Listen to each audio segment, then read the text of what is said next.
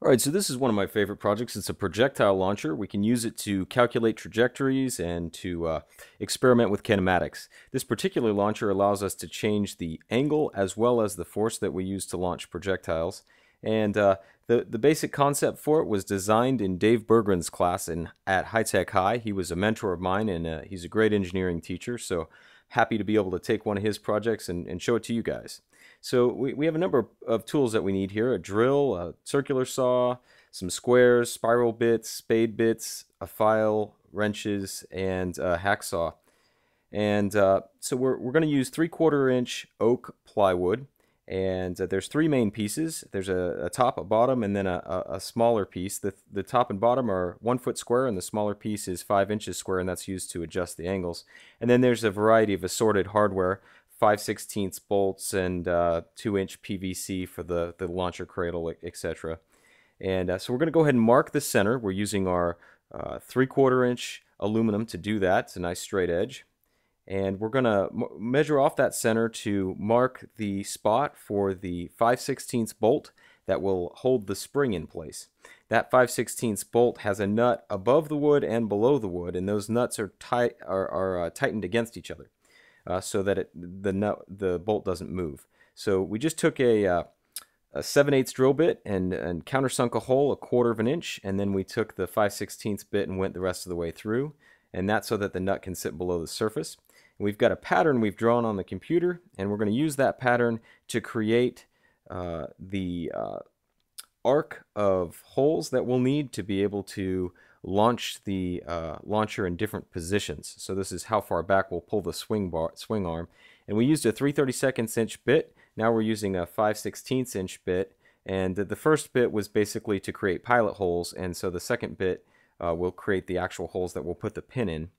And by doing it that way, we can make the holes a little bit more accurate.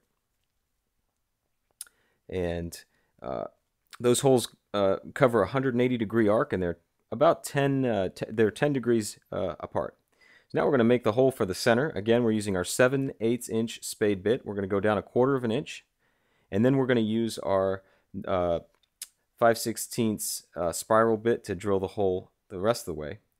And so what we've done now is we've measured the location of our stop, our pivot point, and our spring bolt, and we are going to create some countersunk holes in this this bottom piece. And so we're going to use a 1-inch spade bit and a 5/8 inch spade bit to create a space for the washer that's on the bottom of the top board, and the nut that's on the bottom of the top board. Those are sticking down, so they can sit inside the bottom board, and that way we can launch at 0 degrees. So we only need to go down about 1/8 inch. The tape's measuring 1/8 inch. We're using a 1-inch spade bit and a 5/8 inch spade bit, which are actually larger than they need to be, just in case there's an alignment issue. It'll make sure everything's lined up perfectly, so if the hinges are just a little off or something, the boards will still close flat. So now we're putting the hinges together. We've got our aluminum straight bar there. It's our square tubular aluminum, and we're using it to line up the pieces, and we're clamping them down. We've got our hinges. They're set in from the outside edges about 1 inch, and we're going to use our rafter square to make sure they're nice and straight. Again, that will contribute to everything lining up when we get done. So we marked our holes. We've got a 1/16 inch spiral bit. And on that 1/16 inch spiral bit, we put a piece of tape about 1/2 inch up, and so we're drilling those holes out for the screws. We're going to go ahead and put the screws in the hinge, not all the way, but almost all the way, just enough to get it to line up. Double check the alignment there. Draw the holes on the other side, and then we take the 1/16 inch bit and go ahead and put those holes in. We're going to go ahead and put the screws in right after that. And then we'll go and tighten down all the screws the rest of the way, and that because we're sure that they look like they're lined up well. Okay, so now the next part is we're making the 5-inch square piece that's got the arc of holes that allows us to adjust the height. And so we've already made 3 cuts on it. This is the final cut, and we're going to use that square tubular aluminum again as a fence. And we've got our 2 clamps in place. We're just trimming off the edge there. So that's the final cut we needed to make on that 5-inch square piece. and we just filed off the edges. We've got a pattern already drawn up from the computer. We're taping it on. You can use a spray adhesive, but tape doesn't leave a residue, so that's why I chose to use the tape. Again, we're getting everything centered up. Using our 3/32 inch drill bit, we are drilling holes in that piece, and then we're going to change that 3/32 inch bit out and make the final hole with a 5/16 inch bit. And those the 3/32 inch holes basically just, again, act as a guide for the larger bit. So now we're measuring its location on the actual board, making sure that it's lined up correctly. And we're also creating the marks for our 3 screws that are going to hold that 5-inch piece with that adjusts the angle in place. And so that the marks are exactly 3/8 of an inch up, which is halfway through the piece of plywood that's on the bottom.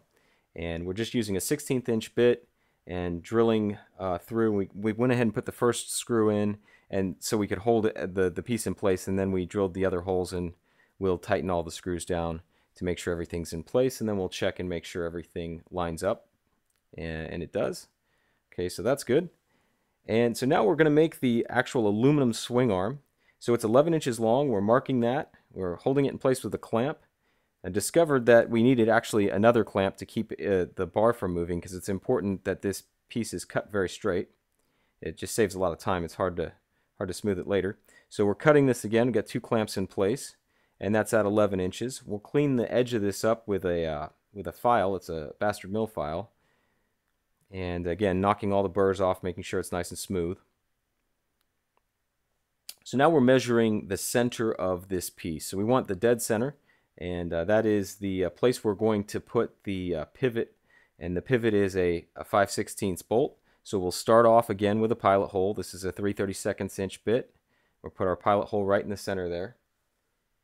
And then we're going to go ahead and measure the holes for the cradle, which is made out of PVC, and the hole for the eye screw, which the spring is attached to. And so we're marking those holes, and they're 90 degrees opposed to the pivot hole. And we're using that 3/32 inch bit again to create those pilot holes, so we can make sure everything's lined up and where it should be. So once we've done that, we're going to take our larger drill bit, and I believe that is a 11/64 inch bit, and we're also going to use I think it's a 7/32 bit for the eye screw. And so we made those holes, and now we're going to cut our cradle out, and we're using a hacksaw. We're just going to cut right through it with a hacksaw. Now the hacksaw is fast and easy, but it does leave a messy edge. So we'll trim the edge off with a break-off blade knife or utility knife.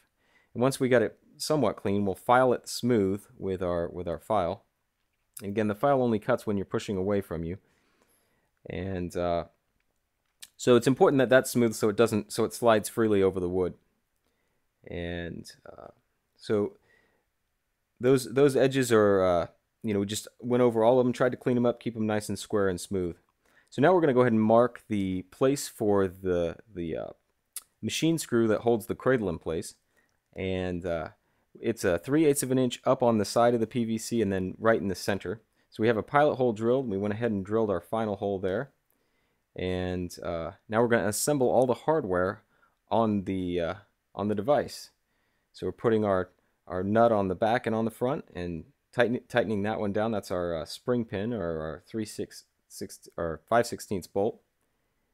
And now we're putting the pieces together for the central spin arm, and it has a lock washer and a nut and a washer on the bottom, and then there's a nut right underneath the top there, and there's 2 nylon washers, and they hold the bolt in place and let the swing arm move freely. And then we have our stop, and that's 2 big nylon bushings and 2 washers and a nut, and we can move that around if we need to, but it sort of absorbs some of the shock. And we have our cradle that's made out of our 2-inch PVC and our machine screw. We're just tightening that down to make sure everything works out well. And now we're putting our spring on, and that's a tricky spring to get on. You got to use those needle nose pliers and just get it right around the edge of the eye screw.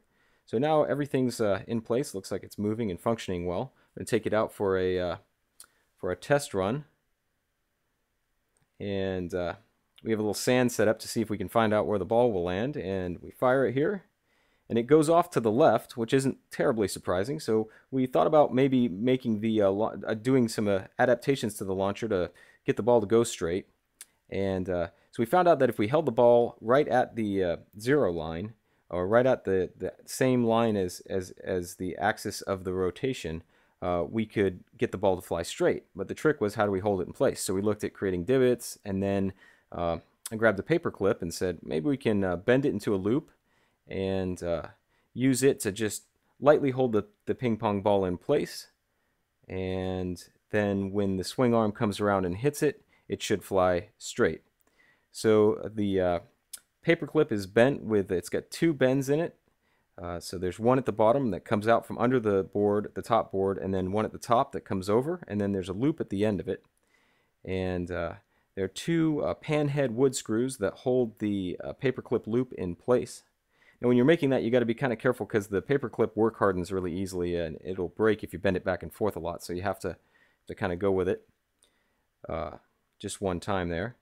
So once we have that back in place and it's all screwed together, we'll double check its position with the ping pong ball and make sure everything's lined up right. And then we're going to reattach our spring. Use our needle nose pliers again to reattach that spring and run it through the eye screw. It's a little tricky there. Okay, so we're going to continue attaching the hardware and putting the rest of the pieces on. We're going to get ready for a test launch. We'll cock the launcher back, use a pencil to hold it in place, and then put the ping pong ball in and fire it away. And the ping pong ball flies much more straight now.